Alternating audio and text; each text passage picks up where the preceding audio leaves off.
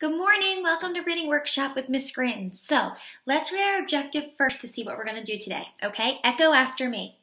Today we will read to retell the beginning, middle, and end of a story.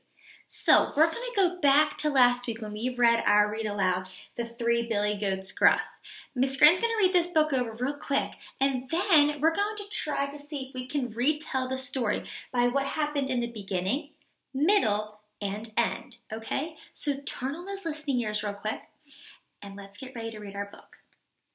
The Three Billy Goats Gruff by Paul Galdone.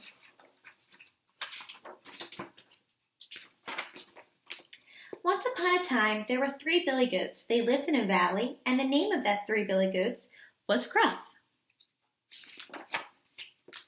There was very little grass in the valley, and the billy goats were hungry.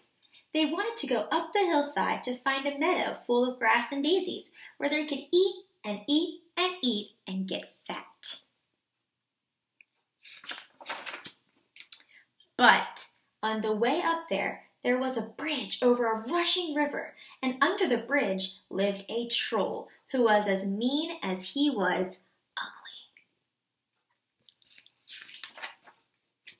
First, the youngest billy goat Gruff decided to cross the bridge.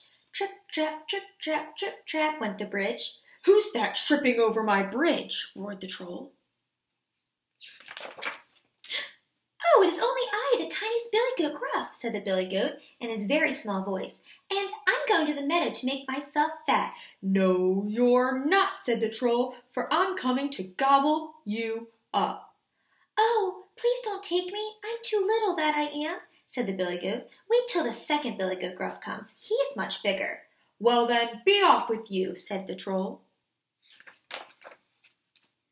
A little later, the second billy goat Gruff came to cross the bridge. Trip, trap, trip, trap, trip, trap went the bridge. "Who's that tripping over my bridge?" roared the troll.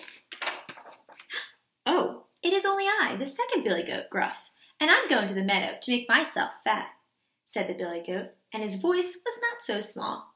"No, you're not," said the troll, "for I'm coming to gobble you up." "Oh, please don't take me. Wait a little till the third billy goat Gruff comes. He's much bigger." Very well, be off with you," said the troll. Then up came the third billy goat Gruff. Trip, trap, trip, trap, trip, trap, trip went the bridge. The third billy goat Gruff was so heavy that the bridge creaked and groaned under him. "Who's that tramping over my bridge?" roared the troll. "It is I, the big billy goat Gruff," said the billy goat, and his voice was as loud as the troll's. "Now I'm coming to gobble you up," roared the troll. "Well, come along," said the billy goat Gruff. "I've got 2 horns and 4 hard hooves. See what you can do." So up climbed that mean, ugly troll, and the big billy goat Gruff butted him with his horns and trampled him with his hard hooves.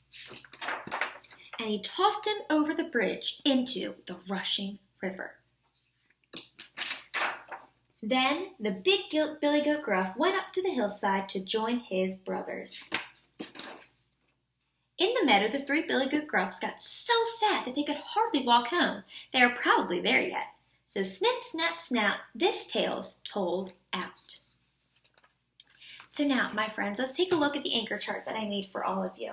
When we think of the beginning of the story, the first part of the story, that's usually when we're introducing the characters and setting. So when we think back to our story, who are the characters? Right, the billy goats. And then where was the setting? I remember from our last lesson, the setting is where the story takes place. So where does it look like our billy goats are? Right, outside. So here we have, in the beginning, we have our 3 billy goats and they're outside, right? So then, that's what happened in the beginning. We see our billy goats, we see where they are, they want to go up into the meadow, but then what happens in the middle? And the middle tells the problem in the story. So when we think back to our problem and solution activity we did a couple days ago, what was the problem? What was the problem in the story? Take a minute to think about it, and when you have an idea, shout it out to me, okay? All right, let me hear. Yes, our problem was the mean, angry troll. He was blocking the poor billy goats from getting to the meadow to eat. So, in our middle, we have our billy goats trying to cross, and then this mean troll standing in the way. And then at the end of a story, that's where we usually find the solution to the problem. And we learned a couple days back that solution is the answer to a problem. So if our problem was that this mean troll was blocking these billy goats, how did it fix, or what was the solution in the end? Let's see. We can look back into the book. What's happening on this page? What do we see on this page? Right, our third billy goat, the biggest billy goat of all, used his hooves and his antlers to push the troll into the water, right? And then once the troll was in the water, they could get by to go eat in the meadow. So that's why I have on my picture the third troll pushing our troll, or our third goat pushing our troll into the water. So was our problem solved at the end? Thumbs up, thumbs down. Yes! Our billy goats got to the meadow to eat their grass and to get very, very full. So, this is what I want you guys to do. I would like you can listen to the book over again if you want to, and I want you to draw the beginning, middle, and end. It doesn't have to be as detailed as Ms. Scranton's, but try to use as many colors and details as you can, and even maybe challenge yourself and try to write a sentence for what happened in the beginning of the story, the middle of the story, and the end. Thumbs up, thumbs down. Who's ready for the challenge? Awesome, guys. I can't wait to see all the pictures that you're going to send to us. Keep it up. Good work.